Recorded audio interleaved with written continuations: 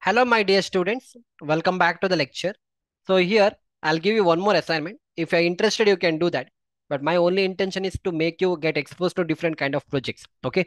So this is another G+5 building what they have put up. I have a drawing for that. See, everything is given. Okay. Footing number is given. You have three combined footing here.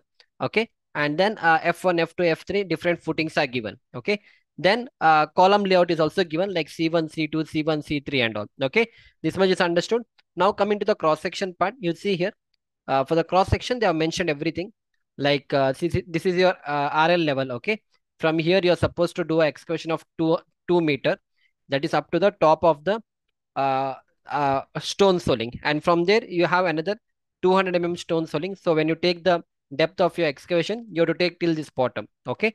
And then other than that, rest things okay. And yeah, then this is 75 50. Yeah, you see here the PCC thickness they have mentioned here. You can see 50 minimum, this 50 and this is also 50 minimum. PCC offset is mentioned. Then the thickness of your plain cement concrete, thickness of your is 100 concrete. Okay. Where it is mentioned. So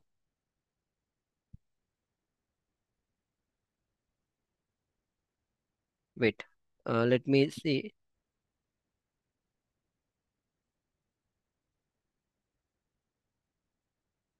Yeah.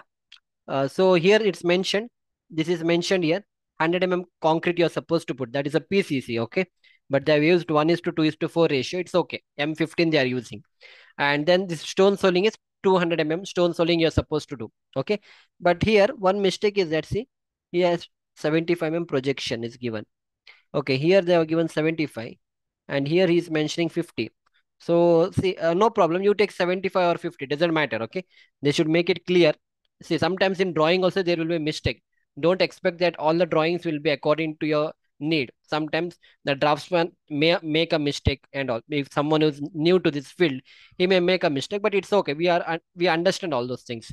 Here he is mentioning that this has to be 75 projection, and here he is showing 50 minimum. Okay, so what you do, you can consider 75 on both the sides. This is also 75.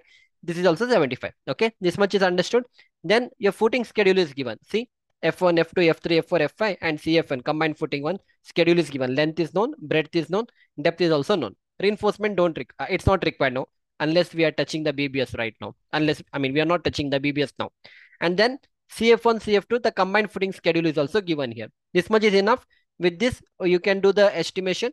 You can find the excavation quantity, PCC, stone soling, and all those quantity. Okay. Yeah. So just I'm attaching this particular drawing. You go through this drawing and you can take out the quantities of this so that you get a good exposure on this. Yeah. So most of them are isolated footings only. One is combined footing here. So this combined footing, you write it first. You do it for the isolated footing, then you take the combined footing part. Okay. Yeah. So we'll see you back in the next lecture. Thank you.